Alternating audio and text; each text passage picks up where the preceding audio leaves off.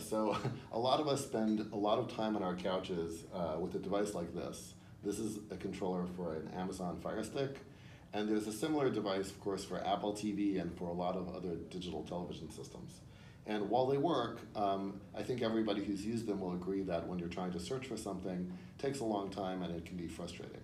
So one of the cool applications that people are using Tap for is just to control their digital televisions. So I have this paired to the system, and I'm going to just first use the directional keys to get me to the search page.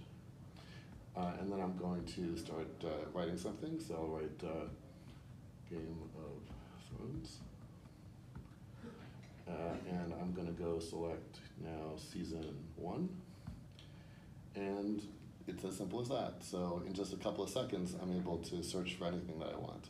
So that's one of the applications that our users are finding to use Tap for.